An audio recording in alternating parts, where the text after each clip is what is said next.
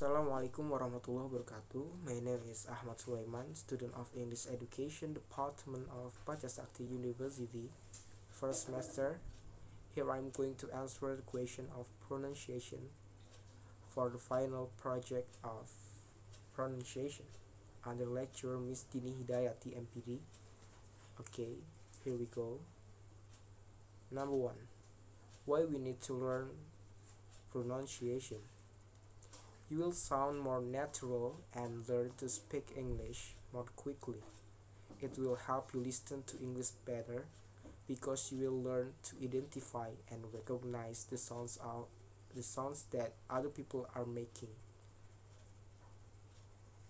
and make your confidence will grow. And number 2, definition of vowel is a syllabic speech sound pronounced without any structure in the vocal tract. Long vowel sounds sound like you are saying the letter itself.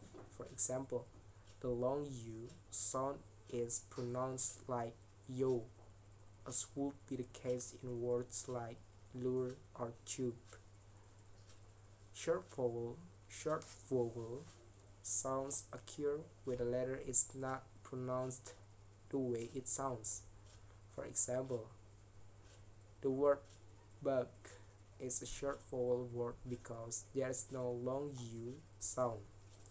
A word doesn't necessarily have to have 3 letters to be a short vowel word, but it makes for the easiest example, and 3-lettered words make up the bulk of any list of short vowel words. Number 3.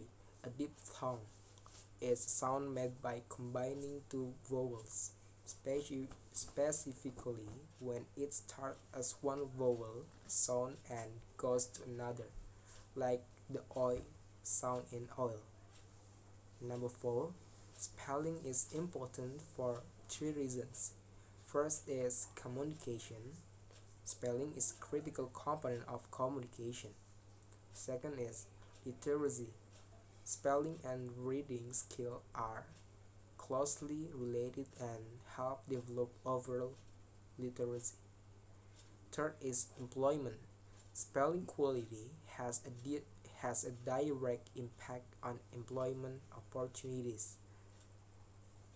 Number 5. A homonym is one of type of homophone.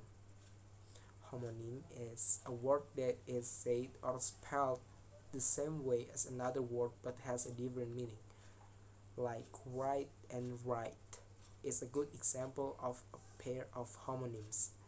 Another example is sight and sight, at and eight, male and male, maid and maid.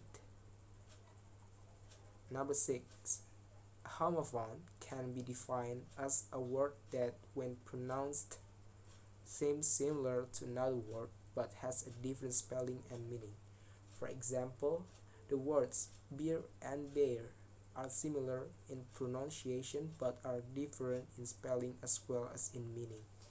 Sometimes the words may have the same spelling, such as rose, the past tense of rice, and rose, the flower, and in carrot, carrot, and carrot. Number 7. Homograph is one of type of homophone. Homograph is one of type of homophone. Definition of homograph is one or two or more words spelled like but different in meaning or derivation or pronunciation, such as the bow of a ship and a bow and a row. Another examples is beer for to endure and beer for animal, class for connected, and class for luck. That's all my answer. Thanks for your attention, and the last I say wassalamualaikum warahmatullahi wabarakatuh.